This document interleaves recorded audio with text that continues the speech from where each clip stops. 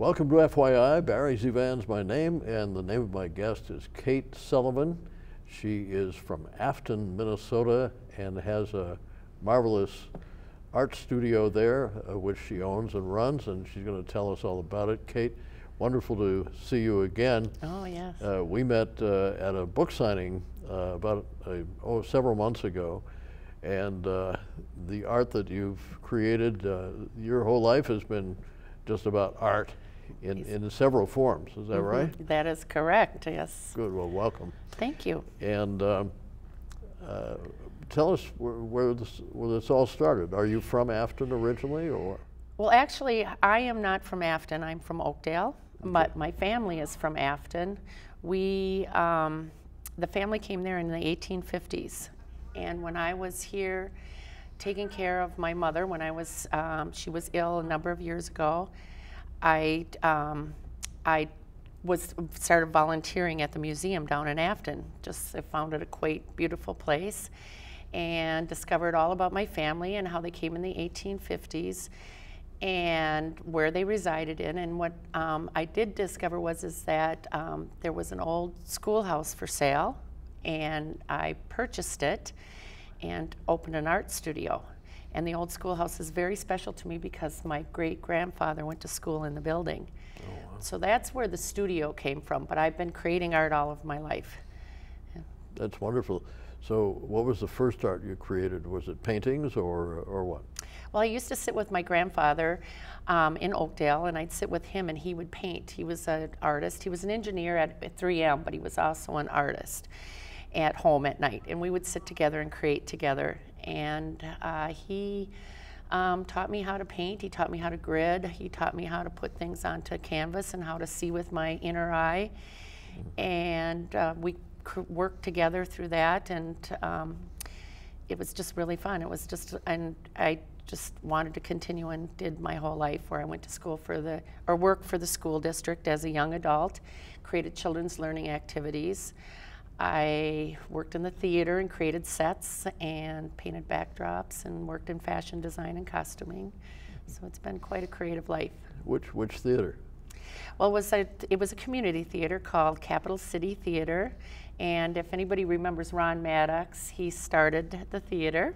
Remember, Ron was a good friend of mine for a long time. Yeah. Yes. Anyway, go ahead. Sorry. Yes. So I was a volunteer there for many, many, many years, and then it closed I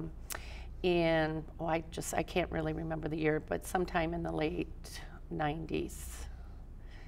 No, maybe it was the 80s. But anyway, I took all the costumes and I opened a costume shop in North St. Paul.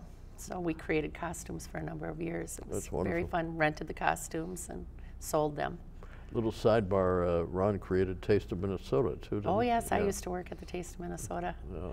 I created the children's activity area way back when it first began. That's wonderful. So it's been a very eclectic life. Yeah, very much so. We're going to see some samples of some of your artwork as the show progresses here. Yes. And is there a favorite form of art that you do? My favorite form of art is actually stained glass. On my father's side of the family, we had a stained glass artist. My great-great-grandfather was a stained glass artist. And so that comes naturally. I believe that came in my genes. I just knew how to do it. I felt it. I love touching the glass. I love the sound of glass cutting. And that would be my favorite. The least lucrative for business, because a piece takes many, many hours and it's very expensive. I like to do church windows is my favorite. I like religious art. I have a church window actually up in Detroit Lakes, Minnesota at Holy Rosary Church right on Main Street. Wow. It's a beautiful 44-inch window. That's outstanding. Yeah. Yeah, I would imagine, I mean, seeing stained glass in churches, people don't realize, I guess, how much work goes into that. It's pretty time consuming, isn't it? Well, the old churches it is because it's leaded glass. I'd like to do the Tiffany way, where you've got the small little pieces and you copper foil each of the pieces and then you solder them all together to form lampshades, form windows, form anything. You can do three-dimensional piece with little pieces. It's fun. So what do you have for sale at the art studio? At the studio, I have paintings. I have many, many paintings. I'm I'm actually taking a student in a class right now for a program called Intentional Creativity. And so I have been practicing my intentional creativity, and that's seeing with my inner eye, many, many layers. It's a step-by-step process that I will be teaching next year at the studio. But my work, and you will see some of it here today, is based on the painting on the intentional creativity. I know one of the paintings shows a lady with a dog, and can you describe how you choose your subjects? Oh, well, you know, that's the one painting that I didn't bring, and in fact, I should have. You've seen that painting before. I thought that's the lady with the bear. Oh, the bear. Oh, that's a bear. I don't know a dog from a bear.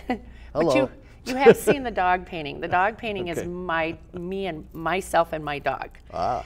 And it was based on a Frida Kahlo class where we painted our lives, and we painted images into that painting, and you'll see as the paintings show up here that they're done with images. So the one you're referring to right now is the gypsy. I do a lot of painting of girls and women in gypsy form.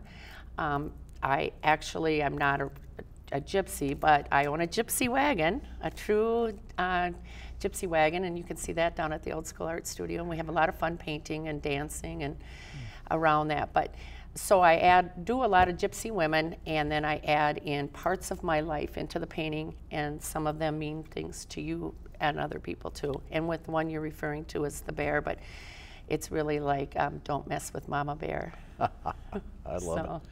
So the gypsy wagon, that's fascinating. I know I've seen it. You have? Did that come from Romania or someplace, or was it from here?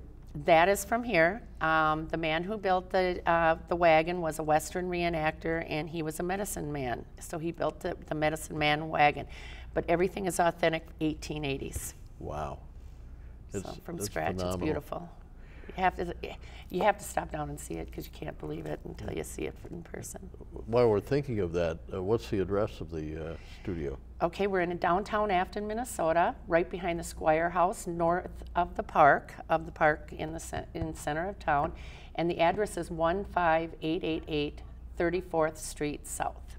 In Afton. In downtown Afton, yeah. right along the river, St. Croix River banks. Afton, the only thing I remembered until I got involved with the art and the book signings, et cetera, in Afton, of course, was Afton Alps. Oh, yeah. Which was part of my life when I was doing the ski scene over on Channel 5. But, and I used to go out to Afton Alps all the time when the brothers owned it, and now Vail owns it. Correct, yes. But it's a fascinating town. I always say there are two towns in Minnesota that remind me of really an art community near San Francisco, which is Sausalito. And so Stillwater and Afton, those are the two. Right. Do you have a friendly rivalry with Stillwater or not? Oh, yeah, we're great. Yeah, we go to Stillwater all the time. I love Stillwater. Yeah. Bing Crosby's mother was born there. Oh, that's the first I heard of that. Oh, you didn't know that? No. Oh, okay. I'm just filled with trivia no one cares about. But no, that's interesting. Yes, I know. Yeah. You know. So for Afton, there are a lot of events in Afton. Can you tell us what goes on there throughout the year? Okay, well, we're getting ready right now. Next weekend is our Fall Art in the Park. It is, you probably, when this airs, it'll probably have been done with. And so I hope everybody has enjoyed it. But we bring in over 100 artists into our downtown park area, and then the businesses all participate. As far as the Old School Art Studio, I have over a dozen artists that we will be demonstrating, and they will be selling their wares. We have a stage with music. We have a 7-piece women's band called Kathy Drinkwine with Friends on Saturday, and we have Tom Erickson on Sunday. So we have a full set of music and entertainment for you during Art in the Park. We also do Strawberry Fest in the spring, and that is pretty similar to Art in the Park. So you can look on the website and find those. The kids, we do the Kids Trick or Treat Trail. This is the very popular event in Afton. All the businesses participate. And we have painted rocks here at the schoolhouse, and we hide over 100 rocks, and the kids find the rocks during these events and bring them to the schoolhouse, and they get a prize out of the treasure chest. I want to hold that up if I can, and then we'll be getting a close-up later. Well, actually, you can actually see it here pretty well. How about the other one here, too? There will be over 100 rocks hidden for each day for art in the park, and also for trick-or-treat trail. Hey, here's a bumblebee, if we can see that. There we go. The bumblebee says, "Be kind." Yeah, be kind. Okay. Many, many artists come to the studio each Thursday and paint these rocks for the kids. The kids get to keep the rocks also. So. That's wonderful. So how many years now have you had the studio? 7 years. Bought it in 2012. Okay. So. And how many students do you teach? Oh, I've given any given classes from 6 to a dozen people. We've had as many as 20 for painting classes, for stained glass. We do fiber arts. We had over 30 women 2 summers ago for spinning and a weaving workshop, which was, we brought in somebody, Natalie Redding from California, and she came and taught the class. It was very exciting. Yeah, well, I'm sorry, I'm not familiar with her. She has a TV reality show, and she's a shepherdess, and she also spins her own wool and is an artist. Oh, wow. She's quite well known in the fiber fields. Yeah. Pardon my ignorance. No, that's okay. So you also say you have a theater background. Is it also, beside the building sets and designing sets, et cetera, acting as well, or not? Well, funny you should ask this, because I've had to act in several of them for lack of performers, but I have been asked not to sing. So I can identify. I just do not have a musical ability. Well, it's fun. So comparing the acting to the painting, what would you prefer to do? Well, paint, of course. Oh, yeah, I see, okay. I'll be painting at this coming Art in the Park, which is going to be a little nerve-wracking because it's the first time I've actually exhibited and performed, basically, painting at the same time. And talking about the technique and talking about my beliefs on art and where it comes from and our creativity. Maybe you can describe for us, too, some of the other paintings you brought, which we're going to see. Okay, well, I brought along the back of a chair, which is very interesting. In Afton, we have a fundraiser during Art in the Park where artists from all over the area paint chairs, and then the chairs are auctioned off for donation to our Afton Historical Museum. And I brought that chair along with, and I painted a pig in a martini glass with a paintbrush. And I've actually mixed media the chair, so the chair actually has what they call crash glass on the back of it, and that is what the martini glass is made out of, is the crash glass. What crash glass is, it's broken glass from broken windshields, broken shower doors, and it breaks into little tiny, tiny pieces. And when the sunlight catches it, it sparkles and glitters, and you've all seen it on the side of the road. So you can imagine that in a piece of artwork. Oh my goodness, I can't. How do you collect that? You get out with a broom and you sweep it up into a little dustpan, and then you wash it all off piece by piece. Oh my gosh. Or you can order it. There are several different outlets and craft distributors that will sell crash glass, but it is expensive. Wow, I would imagine. A little bag is about $30. Oh my gosh. So it's much, much easier to go out and just sweep it up and wash it up. So if we see you along the side of a highway, we know what you're doing. Yes, and I actually know where there is some glass that I need to get to today before somebody else does. Oh, that's funny. Yeah. Yeah, the Twin Cities, as you know, this show is seen on YouTube as well as locally. Yes. And for those watching even around the world, the Twin Cities art community is just gigantic. The artists in performing arts and visual arts like you do. I wonder what has made us so unique, because the the only artist from my hometown, Pittsburgh, that who I can remember is Andy Warhol, and that's nice. So he it's a good, did pretty well for himself. But yes. He was very eclectic in his work. But what do you think? Is there something about the climate, the atmosphere? The long winter and lack of stuff to do. No, actually, to tell you the truth, I think that I think as human beings we're coming out of our shell a little bit, and we're willing to take a chance and actually see that we are all creative. We were born creative. We live on a creative planet. We were created by a creator.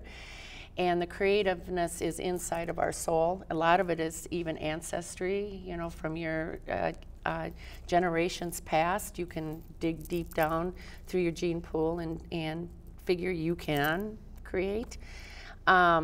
And creativity is anybody can make anything. It's all technique. It's all piece by piece. I can teach you to do stained glass. I can teach you to make a shawl. I can teach you to do art journaling, and I can teach you to paint step by step. Mm-hmm. And I think that people just really, they wanted to give it a try, and then they find they can do it, mm-hmm. and not so afraid of it. And then you can take it as far as you want. You can continue with it, or you can try something else, or you can say, I just did that and I like it and I'm happy. Because it's not any different than baking a pie, cooking a dinner, or in your job, or anything that you do. Creating is thinking. That's all you're doing is thinking. Very interesting. I paint landscapes. I know you do. I'm so excited. But I could not paint the face of a human being if my life depended on it. I do not know how to do that. Is there a certain, you talk about your inner eye, is there a certain characteristic for people who can do a certain thing, but you know, my landscape paintings they're okay, but as far as painting a person or whatever, not a chance. What's the reasoning behind that? Well, painting a human face is very difficult because you're thinking of the face. You're thinking, I have to make a nose, and in your head, you're thinking, what a nose looks like. So that's really, it is tough, and I still struggle with it, and you'll see with my other paintings that they're, you know, I got a lot of work to do, a lot of studying yet to do. But there is a really easy step program. It can be a 13-step program to a 30-step program. I've learned it from my teacher, Shiloh Sophia, who learned it from her mentor, but it's really just the simple Chinese, Asian face. So everything is in a curve. So when I'm walking you a step-by-step through painting that face, it's 1, 2, 3, 4, 5, 6, 7 in use, 8, 9, 10, 11. You know, it's just, if you think about in the face, everything is in the shape of a U. Oh my gosh. Your eyebrows are a U. And then to fill in your face, anything forward is brighter and everything backwards is darker. And they take on a life of their own. Wow. They may be a little cartoonish, but that's what I like to do. How long would it take a novice student who's just never done any painting at all to master the ability to do what you've just described? Well, I've worked with many students, and they will go home with a painting they're quite proud of. Oh, wow. Just right off the bat? Right off the bat. It might not be a Rembrandt, but it's something beautiful, and it's very meaningful to them. Mm-hmm. And it's part of their life, their soul, their muse, their inner personality, and they've added symbols and earrings and other things that I draw out during the class. That means something to you. Yeah. So it's very fun. We do a lot with totem animals too, or animals. That's the bear in the one painting that I spoke of earlier, and my dog. Yeah, and the pig. Yeah. Oh, I have a pig. Yes. Oh. Yes. Yeah. The pig in the martini glass. Right? Yeah. For some reason, this is a new movement down at the studio. We're all painting animals. I love it. Yeah. I wonder, you know, maybe an elementary question, but I wonder what the fascination is with art. What the fascination has been almost from the beginning. I know it's an expression of either how we feel or what we see, etc. But when in the history of art, when do you think it all began? I mean, the 10th century, 9th century? Forever. From the beginning? Forever. Everybody's always either drawn or created something. I mean, we used to have to make our own clothes. Now we go down to the store and buy them. We used to weave our own fabric to make our clothes. Mm-hmm. So things have changed, and art has become more of a hobby than a necessity. But ask any, even kids, when you're first born, ask any child up to at least kindergarten. If you ask them if they're an artist, they will say, yes, I am. And they are very proud of their work. It's somewhere comes along the line that as we grow older that we start to judge what we're doing. We start to see with our outer eyes and not our inner eyes.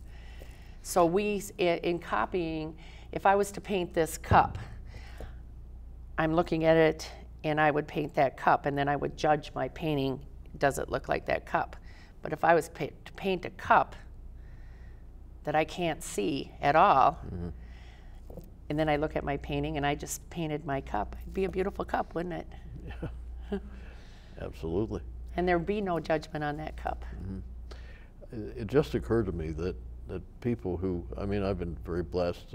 I've been to the Louvre and have seen everything in there, but have not been to the Vatican, and I would love to see Michelangelo's painting, of course, of the Sistine Chapel, the ceiling. I wonder if young students who had never even thought about art see masterful works like that, all of a sudden say, oh my gosh, wow, this is, a human being did that. And for Michelangelo, I guess, was on his back that he was doing it. Oh, yeah. Is there any validity to that kind of thinking, that all of a sudden people are inspired by something that hits them? Well, I hope they're inspired by the old masters. I mean, I'm inspired by them. We study them. I teach classes at the schoolhouse. We do like just an imitation of such things that they do, so they find out how hard it is to do a fresco or paint, mm-hmm. or even to mix paints. Back in the day, they made all their own paints. And so we didn't go to the Hobby Lobby and the other places to buy paints. Oh my gosh. Craft stores. How would they make paint? You know, I watched a TV show on it and I thought it would be fun, and I've seen some YouTube channels where they've been teaching it or showing us how it was done with the pigments and stuff, and that's something I'd like to look into. Maybe we should talk about that, since you're a painter too. Yeah, well, I'm lucky to pick it up the brush, you know, whatever. I've seen his paintings. They are fabulous. Oh, you're very kind. Thank you. My gosh. Are there any in your book? No, there are none in my book. Now see, you gotta write another book. Oh, the day I write another book is the day the moon turns into a pickle. Oh. But with cheese and mustard. But anyway, no, that's my book writing days are over. But thank you so much. Oh, well. Yeah, I guess, I see you have yarn with you. Well, what's this about? Well, we have a tradition in intentional creativity where we pass the red thread. And what the red thread does is it connects us, each and every one of us, together. So before we begin a class, we'll begin a class with a short meditation. We'll all pass the red thread, cut each other's red thread, and then we're connected for eternity. And even if you're not in the class with us, you can have your own red thread, or we pass it, and maybe I'll meet you someday. It brings us all together as a community of creative souls. Oh, what a wonderful concept. It's an old tradition. There's many, many forms of religious beliefs with the red thread. The Asians believe that it was the red thread to eternity, and Native Americans it was the red thread, the red road. And it's been used since the beginning of time, the red thread for a creative connection or a connection. Oh my gosh. So. We learn things on this program. Thank you so much. That's wonderful. See, I have my red thread on here for my last class. That's wonderful. What are the ages of the students? We are at the schoolhouse. We have kids from, oh, I'd say 5, 6 years old, or even younger, painting the rocks if we do a rock painting class. Wow. But usually they need to be, the parents need to participate with them if they're young, all the way up to 100, I guess. I was going to say geezers like me. That'd be marvelous. And for how long do the classes last? How many? The classes they range from a 2.5-hour class to all-day workshops to weekend workshops to even overnight retreats. Mm-hmm. And then for several weeks or days or what? Sometimes it'll be a 6-week class. You can check all that out on the website. Mm-hmm. On the upcoming classes. We are a seasonal studio, so it does shut down at the beginning of December, and we close till March or April, depending on weather, and then we open back up again and start our classes all summer long again. And this winter, we'll be putting some classes up online, so you'll be able to participate. We do a lot with Facebook. We have a lot of Facebook Live, and so you can all participate in no matter where you are in the world. Oh, that's wonderful. What is your website address? It's oldschoolartstudio.net. Oldschoolartstudio.net. Yes, okay. I think she's going to put that up on the credits afterwards. So. Yeah, that's great. And Mary is our director, producer, everything. And Charlie. Yes, you've all been very kind. And sometimes Scott and a wonderful crew here. Well, I can't thank you enough. Anything that we've missed, do you think? I don't think so, and I'm sure I'll think of things later. So can I come back again? Well, I love now that we got the first one over with, and I don't have to be nervous. No need to be nervous. No need to be nervous. Thank you. Yeah, and your outfits, I know from being with you at the book signings and stuff, they're very colorful. And yes, we dress in the bohemian style, and we do bohemian style dancing, and we like to do parades, so you will see us in the parades around town. Now, your daughter, Jenny, is she into art too?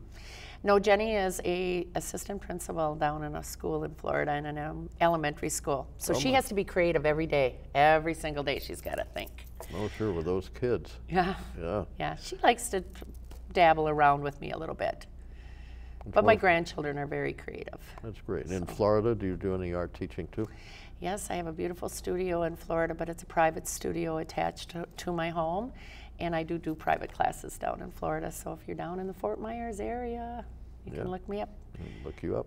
So let's do that. Oldschoolartstudio.net, and you can just message me off of that, and I'm Kate. That's terrific, Kate. Thanks a million. It's such a pleasure to be with you and sit here with you, Barry. You have no idea how fun he is. God bless you. Thank you. And shameless plug time. Yes, my book, it's available on Amazon. It's called My Life Among the Giants, and very blessed to have it endorsed on the back by former Vice President Mondale, as well as ABC TV's Sam Donaldson, one of my best friends, and wonderful host of a couple of the documentaries, 3 documentaries I've produced. And there's a lot in here that might surprise you. So until next time, again, thanks to Kate Sullivan, and we'll see you next time.